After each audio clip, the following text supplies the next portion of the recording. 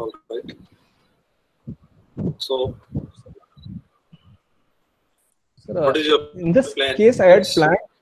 In this case, I had planned for a staged procedure, sir. In the first stage, because this child had a significant retrognathia, micrognathia, and features in the history suggestive of sleep apnea, and also the mouth opening in this child was limited, but still 2.8 centimeter, and child is able to tolerate with feeds everything he was taking, sir. So in this child, in the first stage, we had planned for a mandibular distraction on both the sides and simultaneous palatal transverse expansion to address his narrowed maxillary arches. And simultaneously, we'll give a physiotherapy for TM joints and mouth opening exercises we'll give rigorously. And after the completion of stage 1, we will reassess this child, sir, for mouth opening if it is improving or getting restricted. If mouth opening is good in this child and it is improving, we will not further proceed and we'll keep the child under observation, sir. If there is further significant mouth opening reduction, then we will address the TM joint also, sir, by releasing it with or without coronoidectomy and interposition gap arthroplasty we had planned, sir. And simultaneously, the child also will be planned for a dental rehabilitation because of his crowded teeth, malaligned and supernumerary teeth were there. For that, dental rehabilitation we'll be planning. And once a skeletal maturity is achieved by 16 to 18 years, then we'll plan for a genioplasty if the patients and the parents are worried about the cosmetic deformities. So, if I have understood your plan of management correctly, you want to lengthen mandible. Your priority is lengthening the mandible first, and the mouth opening you feel is not very important. If it is not moving, then only you will think of doing the TM joint release. Is it correct? Yes, sir. Yes, sir. Tell me, how would you be able to carry up? See, mouth opening is just 2.8 centimeters. How will this mouth opening improve with this section? Sir, mouth opening per se because of distraction will not improve, sir. But with physiotherapy, because the joint spaces are well made out here, sir. Probably we are expecting a fibrous ankylosis in this patient, sir. So with aggressive physiotherapy, we might be able to... You have seen in CT scan, the coronal process is so much enlarged. Whatever amount of physiotherapy you might do, this enlarged coronal process will not allow you adequate mouth opening. Okay, sir.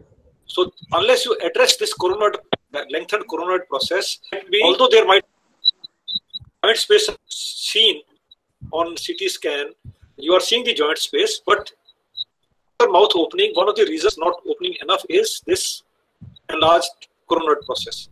So unless you decrease this coronoid process, you do coronoidectomy, mouth opening will not increase. So okay. I can agree that you don't want the TM joint right now, but okay, sir.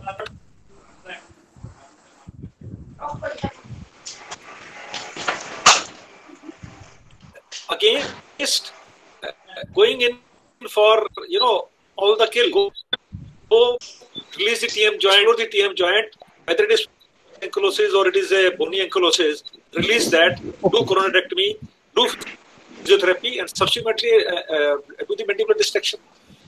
And when mouth opening is good, only then you can address rest of the intraoral processes also, like extension plates and dental rehabilitation. Other things can also be done well. So why not have adequate mouth opening in the beginning, and then later on go and do the mandibular dissection. Prior to dissection, you will also have to take care of the intraoral dental rehabilitation also. So why not reverse that? Yeah, both things can be done. I just want to have your doing dissection first. Yes, sir. As you pointed out, this can be combined, sir. But if combined, sir, both the procedures, both the TM joint release and mandibular distraction, when they are done together, sir, especially after release, when we are doing a distraction, yes. When we are doing a distraction after immediately in the same sitting with the temporomandibular joint release, sir, when we are distracting for the mandibular height, sir, so at that moment, there will be actually, we are going against the principle of preserving a gap. We will be actually occluding this released temporomandibular joint against each other, sir. So there is a possibility of ankylosis which is increased, sir. But with interposition, maybe the incidence is lower. So that is one of the disadvantages of combining both the things together, sir. And so don't combine. You should not combine it. That point is agreed. Okay. But why not reverse? First release mandible ankylosis, whether it is fibrous ankylosis or bony ankylosis, have good adequate mouth opening, do his dental workup, rehabilitation, and then go ahead and do your mandibular dissection maybe 6 months down the line. The child is just 11 years old. You can always buy time. 6 months later, when mouth opening is good, you have given adequate physiotherapy, there is no danger that he will go into re-ankylosis again. That time you go and put distractors. Yes, sir. It can be contemplated, but in this child, maybe the factor of obstructive sleep apnea that is also present, sir. So if it is like significant, then we'll have to address the mandibular distraction and first, sir, to prevent the sleep apnea, which is more. See, as per the sleep apnea reports, except one incidence of that ATPO, SPO2, rest everything else is not very alarming thing. Yes, sir. And once you release this TM joint, yeah, you were saying something.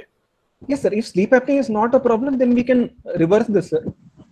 Reverse this plan, sir. No, looking at that report, I don't think it is a major problem. Sleep apnea is not a major problem. Sleep apnea is normal, because relatively a normal report. In fact, yeah, it's a relatively normal report. And generally, in TMJ ankylosis, even if it is very severe, you don't have sleep apnea that bad. So, see, there will be many advantages of releasing the TMJ ankylosis first. First is that the child will have adequate mouth opening. He will be able to feed himself well. The child gets encouraged that with this operation, his mouth opening has improved. Yes, sir. In distraction, you must understand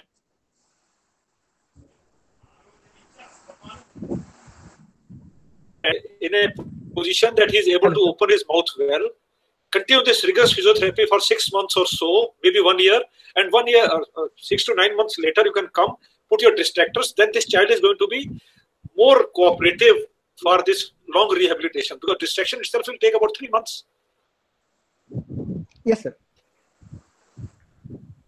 All right.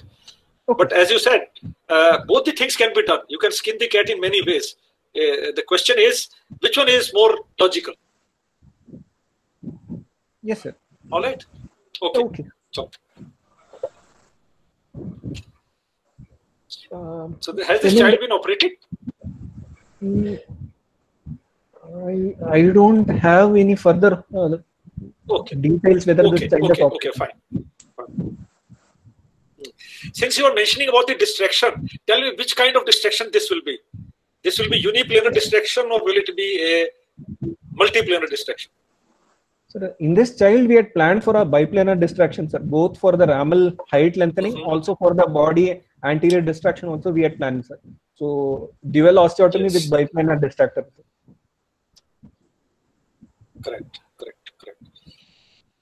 All right. See, one of the advantages of doing distraction first, as you proposed, was that since you are not doing anything to the TM joint area, you can distract it without unnecessarily being worried that, because you are doing two things which are opposite in principles. In TM joint release, you want to have physiotherapy. In distraction, you don't want to have any physiotherapy.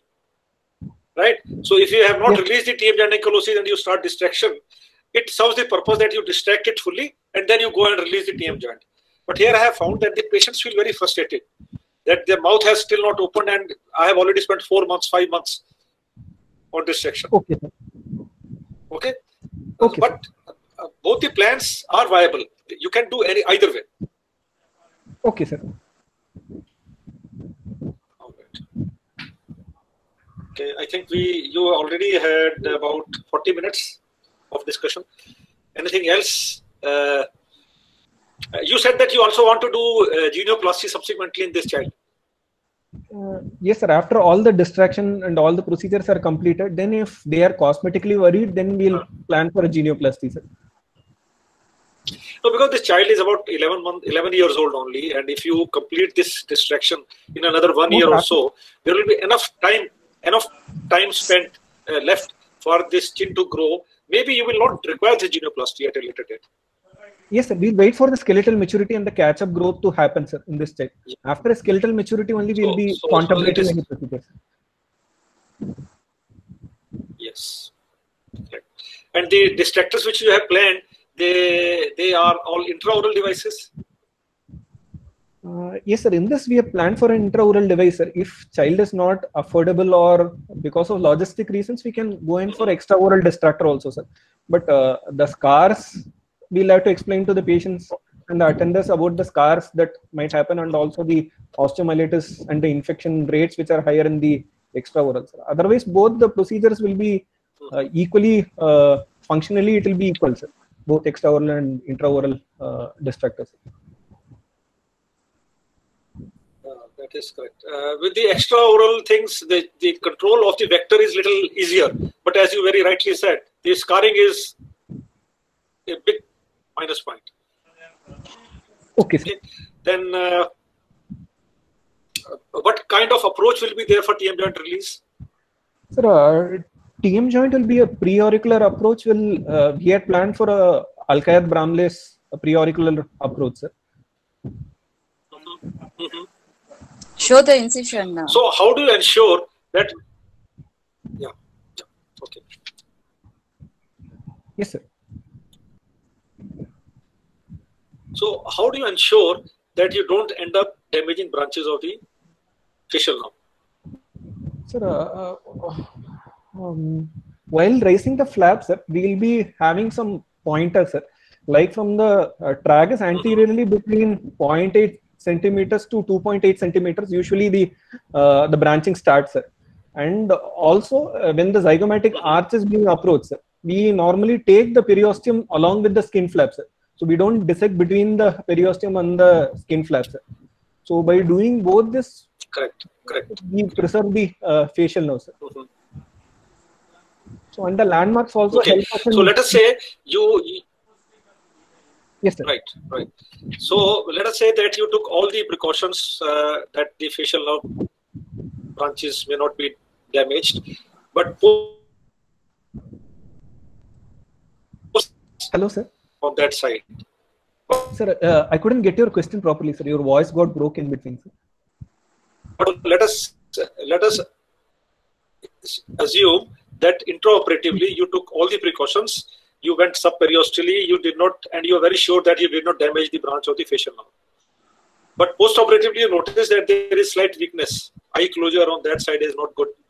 What could be the reason? Sir, usually it will be neuropraxia, sir, due to the traction of the flaps, especially while retraction, sir. So that is the commonest reason. If you are very sure that it is always a intraoperatively, if you are very sure we haven't injured, it is. So you must always. Yes, sir. So you must warn the patient that invariably there will be slight, difficulty in closure of the eye in first 7 days or so. But as the edema settles down, everything becomes okay. Okay. All right. And what is the interposition material you are going to use? In this case, actually, the joint space is well preserved, sir. So if intraarticular disc, we are able to salvage intraoperatively, the same we will use to reposition and use as an intraarticular interposition thing, sir. But if it is not salvaged, that could be one possibility. But since we don't have sequential, yes, sir. So, but since we don't have sequential CT scan cuts in the, so you cannot be sure. There could be some bony component. Then you will have to do that. Then you will have to put some interposition. But if it is only fibrous ankylosis and the disc is reasonably okay, maybe the option you described could be okay. Yes, sir. Otherwise, we'll use a temporalis fascia with the muscle, sir, as an interposition in this case, sir, after the arthroplasty is done. Okay.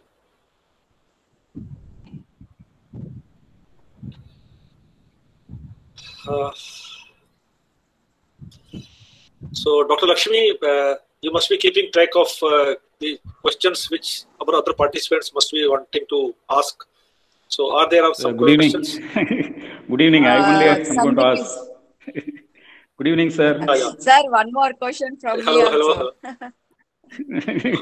Please. Sorry, because some connectivity issues, so I could join only a little late.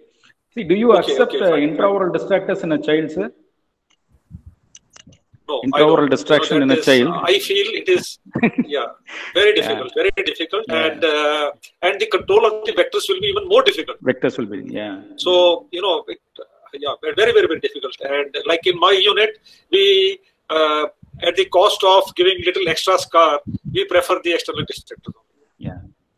External. And always you can do some touch-up work. Anything also you can do, and you can mark on it also. Right. As the other distractions.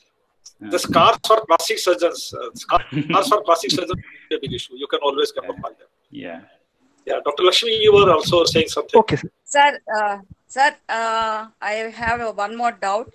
Is a child, what is your opinion of putting costochondral graft, sir? Well, we were very enthusiastic about using costochondral graft, about 15 years ago or so. But then we have realized that their growth is very unpredictable.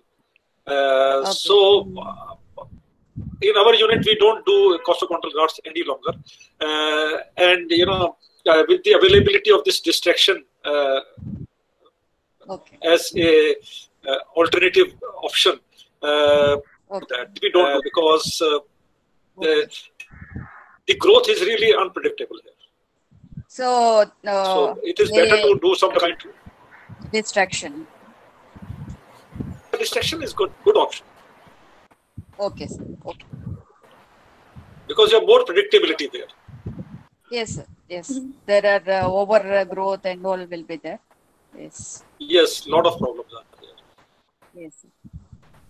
So, a couple of questions have been asked by the participants, sir. Can we just take those questions, sir? 6 questions. Sure. One, Dr. Shanu Agarwal. Dr. Shanu Agarwal has put in a question. When CT scan is being done, do we need to do a OPG? What are the additional findings seen on OPG? Right now, that is why I was asking him, why get the OPG done? There's no need. If you're getting CT scan done, it can give you all the information which you get from the orthopentogram. And especially with the cone beam CT scan, the radiation dose is less. Orthopentogram gives you more dose, more radiation. So unless there is a specific indication that you want to do the orthopentogram, we should avoid it. Okay. And for TMJ and ankylosis, I don't think we need. Dr. Fiaz has asked another question. If an adult or a child presents with a trivial injury to the chin due to anxiousness with no gross clinical findings on examination, at that time anything will be done. Anything should be done or advised to prevent progression to TMJ ankylosis. At the time anything to be done to, or advised to prevent the progression to TMJ or ankylosis. No, I couldn't hear it. Can you please repeat it? There was a little sound break. Yes, sir. If an adult or child presents with a trivial injury to the chin due to anxiousness with no gross clinical findings on examination, at that time, should anything be done or advised to prevent progression to TMJ ankylosis? Yes, it's a very valid query.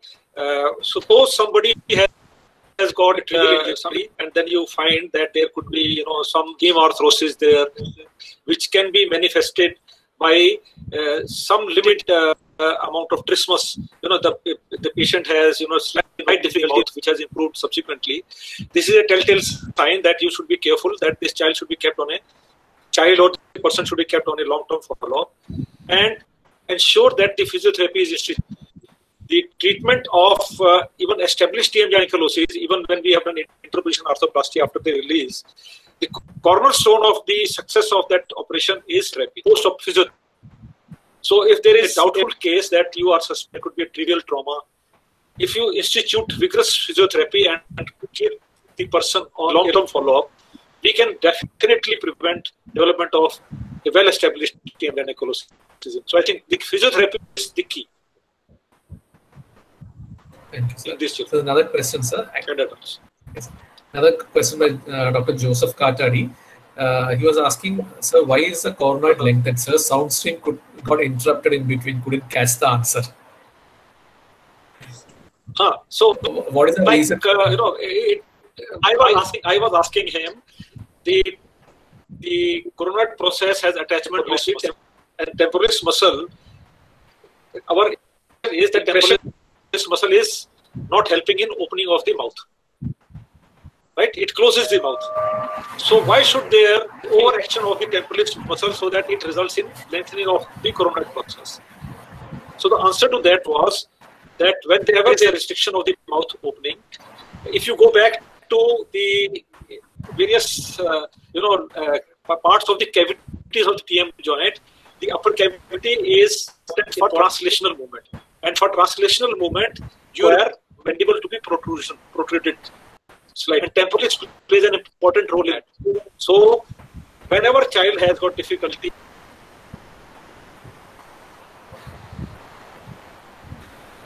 also hyperactive. Sir, again, there was a. Sir, again, your voice has got broken. Yes. Yeah, just now, yeah. Okay, I will repeat it once again. That I said that the coronoid process lengthening is manifested because of the hyperactivity of temporalis muscle. The hyperactivity of the temporalis muscle happens in cases of temporomandibular joint ankylosis because of the fact that for additional movement in the TM joint, you need to have translational movement in the part of the cavity, TM joint cavity. And for that movement, temporalis muscle is an important muscle. So that means temporalis muscle will also be hyperactive in cases of TM joint ankylosis. So it will keep on pulling on the coronoid process, so it gets lengthened. So that is one of the philosophies why the coronoid process gets lengthened in TM joint ankylosis. Am I clear? And also, yes, absolutely, sir. So another question was regarding the antigonial notch. Why is the antigonial notch again being prominent? Yeah, same, because the depressors the depressors are continuously acting to open the mouth, and so they are hyperactive. Antigonial notch develops. So they are all in response to the functional, consequences. Thanks. So the next question is again by Dr. Shanu Agarwal. The question is, what should be done to avoid vascular injury during release of TMJ? Well, there could be 2-3 levels at which you could damage the vascular pedicles. One is that when you are placing your skin incisor, you could damage the branches of the superficial temporal artery at that time also. But more sinister than this is that when you are removing the bony block, as you reach its medial extent or the depth, then the medial extent of that bony block could be in close relation to the pterygoid veins. So if you are not very careful, that pterygoid plexus of veins can get breached, and it can lead to troublesome bleeding. You could also bleeding because of the damaged branches of the in the depth. So they are the reasons where you should be more careful, and you should always be doing surgery under vision. You do anything blindly. So next question by Dr. Selvan is, what is the post-op management of splinting? Of how long should we do the splinting? Splinting means he means to have. We don't want to splint. We want physiotherapy as early as possible. Physiotherapy. Yeah, that's yes, splinting will be counterproductive. We should not be splinting. In fact, you should start the physiotherapy as soon as possible, and that could be next morning. Open the mouth, eat something, give them painkillers, and then encourage physiotherapy. Excuse me, sir. So my meaning of splinting is to keep the mouth opening, sir. To keep the mouth open. So like screw gag, or for how long it has to be maintained, sir? That's what my question is. Oh, so that was, you should not keep it, for a very long time. So like you have that mouth opener, keep it there for a few minutes, then take it off. Then let the child do physiotherapy and closing of the mouth, start eating food, and then every time you do this very mouth opener, you should keep it there for a few minutes only. It should not be left for hours. Thank you, sir. Thank you. Right. So next we want to encourage movement. If you want, what's that? Yeah, the next question is by Rakesh Kumar. Any role of introp approach in TMJ ankylosis? Any role for introp approach of TMJ ankylosis? I think, is there any way we can actually avoid the external incision and then go just by internal incisions? I think that's what. At least I am not aware of it. Okay. I am not aware of it. How can you, when a person is not able to open the mouth, then how can an intraoral approach? Yeah, that's well, you have to be a magician to do that. So Dr. Suresh has again come up with a question. Sir, can we use single osteotomy at the level of the angle for increasing both the vector, or we need to do 2 osteotomies? Well, it is very, very difficult. Although people have described that single osteotomy with some special maneuvers, you can resort to only one single osteotomy and then do lengthening of both body as well as the ramus. But very difficult to control it. With multi-vector distractors available now, it has made the life very easy. So I think we should always go in for double osteotomy rather than one osteotomy trying to achieve both things. Difficult. Very difficult. Dr. Anup has asked a question. How to correct anterior open bite after release of bilateral TMJ? Well, anterior open bite, the reason for this anterior open bite could be that if you have removed, a major chunk of the bone and there is, the height decreases so much that there is, premature of the molars. So one of the reasons for the interposition is that it gives you some additional height. So that can be avoided. And post-operatively, suppose the child has, the person has got anterior open bite, gradually with physiotherapy it improves.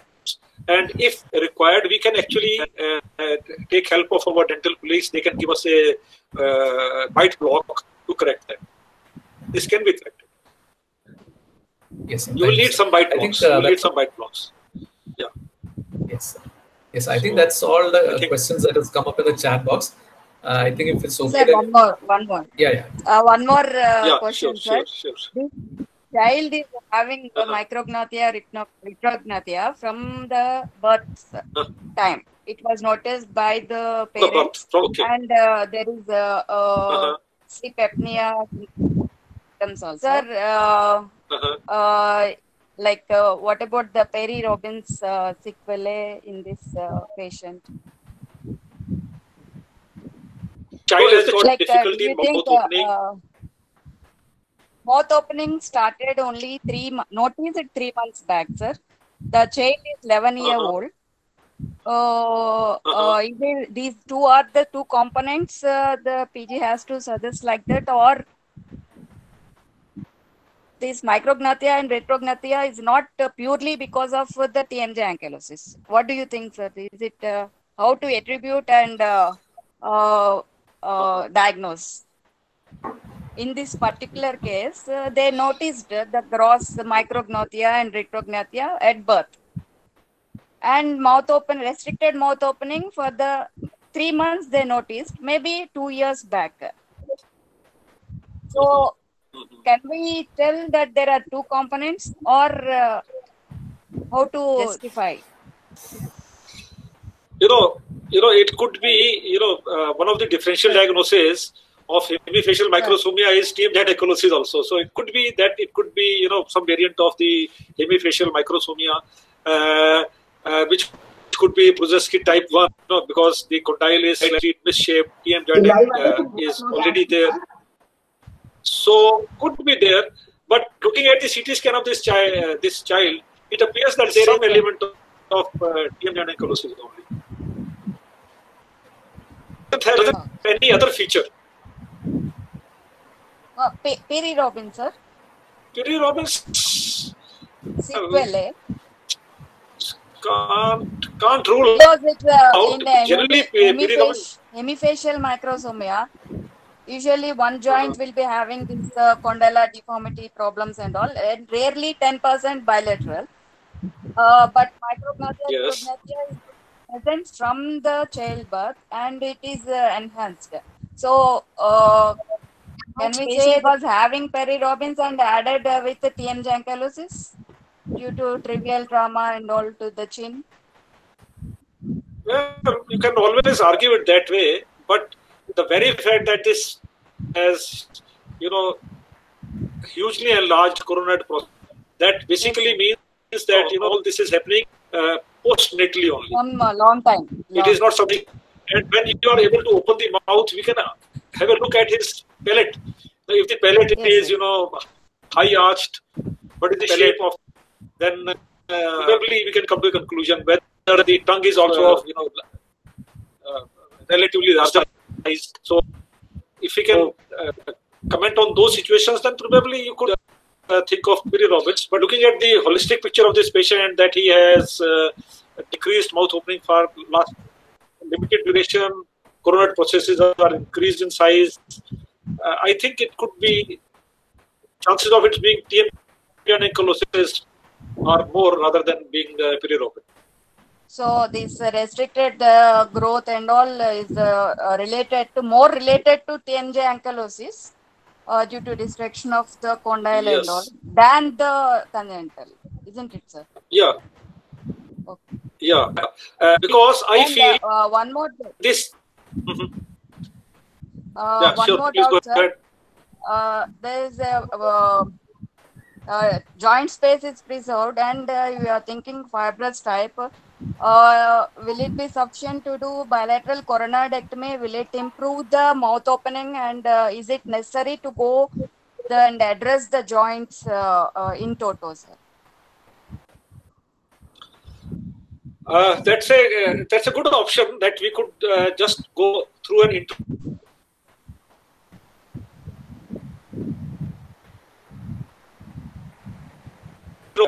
but before doing that, sir. Hello, your voice is again interrupted, sir. Hello. Hello. Hello.